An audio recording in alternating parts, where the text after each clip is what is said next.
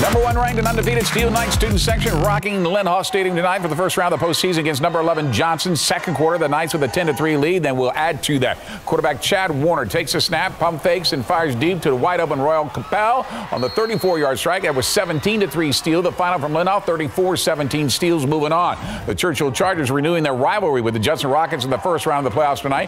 First quarter, Rockets down 3-0, but about to blast off. Judson on the Churchill 23. Quarterback Elijah Favala, play action pass, steps up in the pocket and finds Anthony Evans on the far sideline. The sprints to the end zone. Looks like he gets in, but they call him down to the 1, so the Rockets cap off that drive. Nathaniel Stanley runs it in from there. They miss the extra point, 6-3 Judson. The final from Rutledge, 42-5 Judson. Over at Alamo Stadium, YMLA hosting Wimberley in the first round of the Class 4A postseason. First quarter, Lions kicking off after conceding to safety. Caden Heatley fields the ball around the 43-yard line, takes off right up the middle and weaves his way through traffic for the 57-yard kickoff return touchdown. Extra point was good, 23-0 lead. The final from the rock pile, 81-0 Wimberley. The stands packed in Italia to see Sabadon Pettis open the playoffs in Class 2A Division 2. The Yellow Jackets lead 28-0 in the second quarter. When we arrive, Sabadon quarterback Richard Gonzalez keeps it on the option, races around the corner to get to the sideline. He's going to get knocked out about the 2, but not before picking up 25. The Yellow Jackets cap off that drive. Right here, Israel Gonzalez goes right up the middle for the score, 35-0. Let's see if they're being able to stay undefeated, and they do, 43-0. Sabadon. Here come the Bandera Bulldogs ready to take on Lago Vista, Warrior Coliseum, Piper High School for the Class 4A bi-district round. Vikings strike first on their first offensive possession.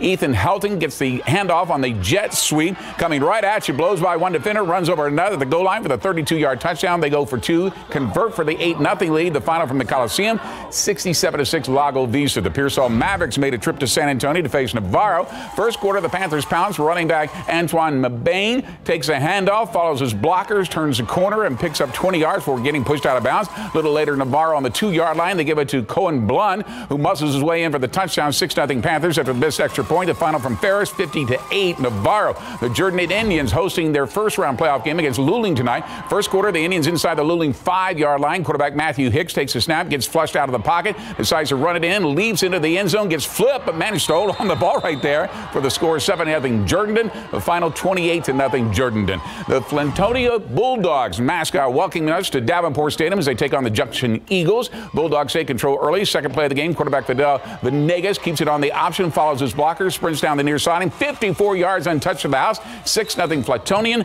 After missing the extra point, Bulldogs not done. Next possession, play action pass from Venegas to Dayton Cliff for the 30-yard pitch and catch, 12-0 Bulldogs in less than 1 minute to play. The final from Davenport, Latonia advances 59-32. Blanco Panther fans packing Hero Stadium to see them take on Poteet at their neutral site. Second quarter, the Panthers lead 7-0. Want more. Quarterback Cameron Anderson on the option read. Looks like he hands it off, but he didn't. He flies down the field on his way to the 82-yard touchdown. 14-0 Blanco. Let's go to the big game coverage scoreboard for that final and many more. As you can see right there, Blanco over Poteet, 41-14. There's a final, 42-13. Bernie stays undefeated and number 1 in sub 5A12's top 12. Shiner over Santa Maria, 54-14. Gerald with a win over Divine, 32-14.